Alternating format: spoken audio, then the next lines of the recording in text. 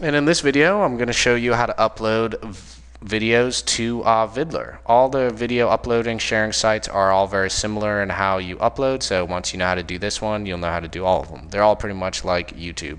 Come to viddler.com, click login. If you don't have a login, then you're going to want to hit sign up, but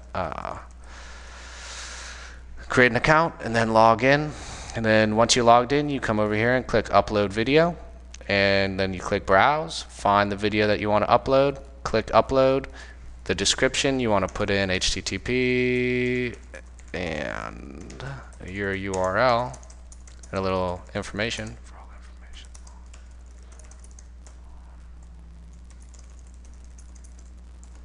Responding to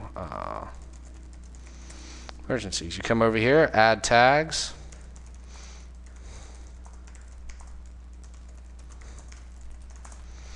You click next, click OK,